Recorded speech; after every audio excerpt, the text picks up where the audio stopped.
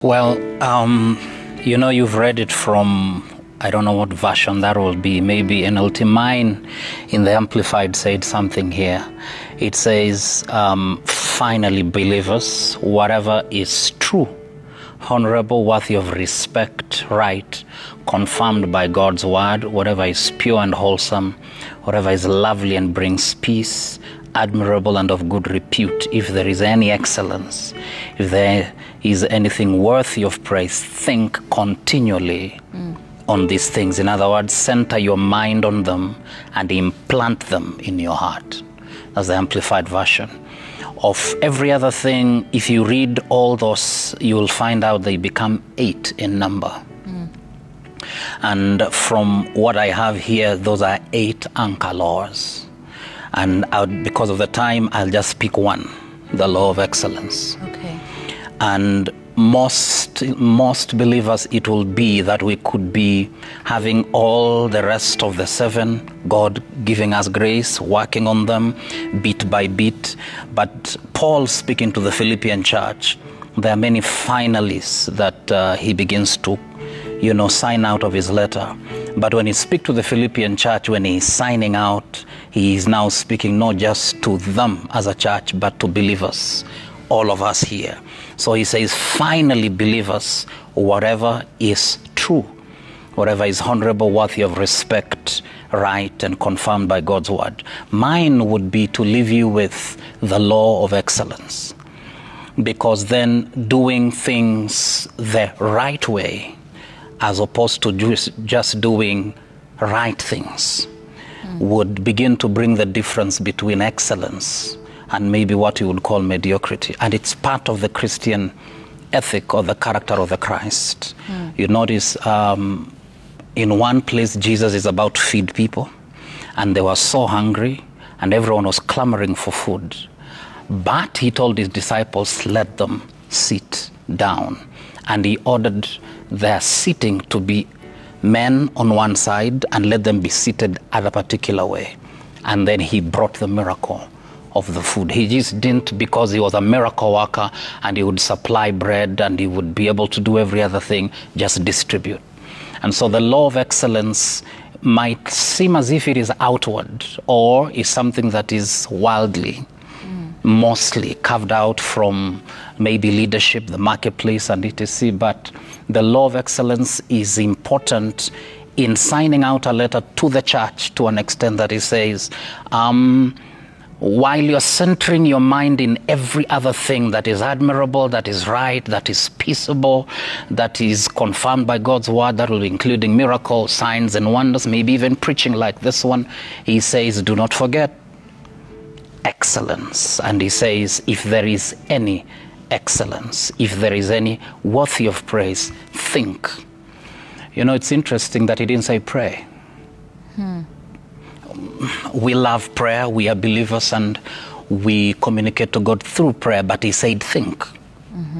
And so the place of thinking goes beyond just the mental framework of engaging your mind, but also in the practice of meditation and upgrading yourself to the place where the spirit of excellence can come. In Daniel, they sought for whoever would interpret dreams, whoever was powerful enough to get into the mind of the king, fish out his dream, which is not communicated, and then bring the interpretation.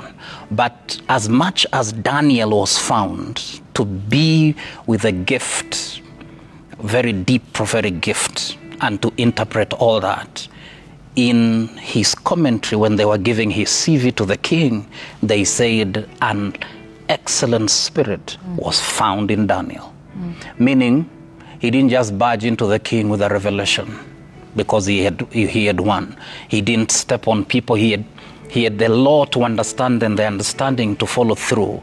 Maybe the state house, if you may, protocol to get to know how the king is approached, how to talk, how to communicate, maybe even how to dress. He didn't show up like John the Baptist. In John the Baptist, his audience was outside, right outside the back of the city. This one, Daniel, he was talking to kings.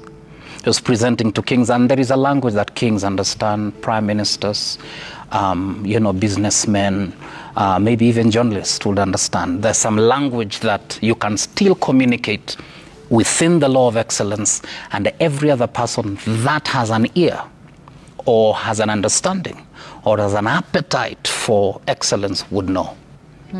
Somehow, even the one that is not learned and that has not gone to school to that extent, if they come and find mediocrity, even in God's things, and that's what Paul is emphasizing. I am signing out this letter in Philippians, but finally, do not forget of these 8 anchor laws.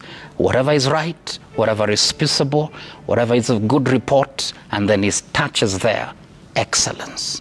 He says, meditate, think. And initially he had said, permit this mind that was in Christ to be in you. Meaning, in other words, there is a mindset that transformation by the word of God brings to a believer. It's not just salvation, getting to heaven. It's not just praise and worship. And it's good to have praise and worship, come to church, fellowship and all that. But there is an excellence which is a type of character that you walk with Monday throughout Sunday. And when he says finally, he is signing out that of everything that I might have taught all over this time, this thought, excellence, be with you. And then he pens off the letter. And so those will be my thoughts, and that will be for you, each and every one of you that is watching at home, the law of excellence. Amen. Thank you. Amen. Thank you so much for sharing that. I love what you've brought out, that excellence really is a spirit. It's not just an activity. Right. It should be a spirit in the life of every believer. Right. That we shouldn't just be aiming to do the right thing, but to do the right things rightly and to do them well. Yeah. I think that's a great challenge to all of us here this morning. Amen. In our relationships and how we deal with other people and how we behave, at our workplaces, and how we handle, our finances, in our honesty with dealing with, the authorities and all of that the spirit of excellence would be within us. That is worthy of praise. And so thank you so much for that encouragement here this morning. I pray that you all are blessed, and you can continue sending in your feedback to 22422. You can also reach us on our social media platforms. We're asking you to go ahead now and actually send in your prayer requests, because when we get back, Prophet John Haggai here is going to be praying over those requests. And so do go ahead and send those in right now. But for now, we're going to take a music break, and we'll be back after this.